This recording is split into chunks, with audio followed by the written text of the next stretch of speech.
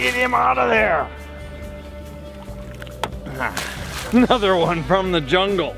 But in order to make contact in the jungle, you gotta get through there with something that doesn't necessarily get caught up in the weeds, and that's what we got here. This is a new tool called the Weed-Wedge from Northland Tackle, and it is probably one of, if not the most versatile weedless jig, or is it a weighted hook? I don't know. It's kind of both, depending on which situation you're using. Let me show you a few tips and tricks of this new bad boy from Northland.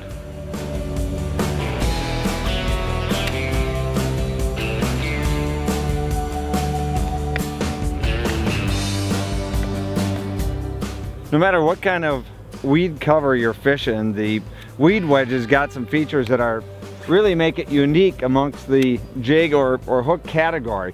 First of which is the actual bend of the hook itself, or where the line tie is.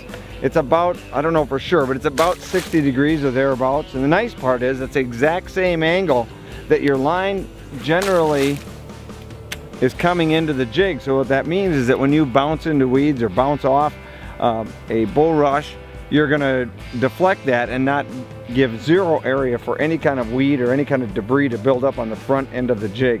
The other thing is that where most jigs have all their weight in one even, one spot, one ball, this is actually dispersed along the entire hook section. And what's neat about that is the bottom of it is actually flat. There's a flat surface on the bottom side of this hook, and that does a couple of different things. It still falls weight forward, slightly weight forward, but it offers glide for a swim bait, or if you're jigging it in deeper weeds, it'll actually allow your bait, regardless of size, to swim a little bit. And that really adds a little bit of extra action that you don't get with other jigs.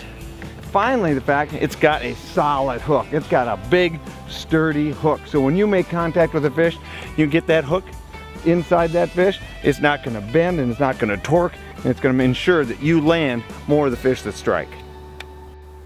This looks kind of fishy, huh?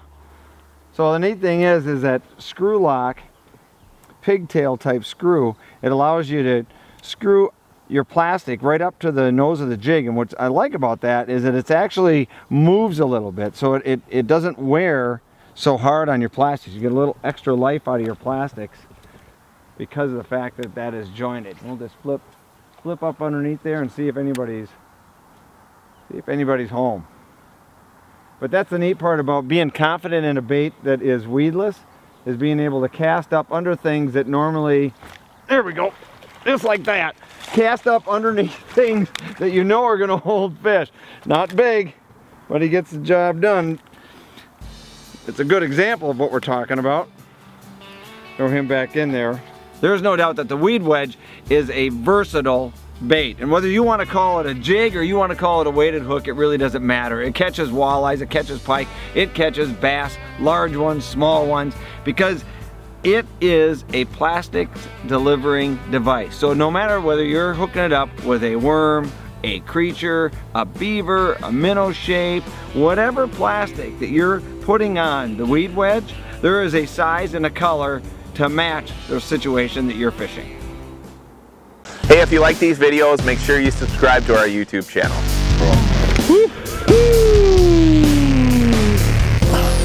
There we go. Now that's what I'm talking about, baby. Big old walleye.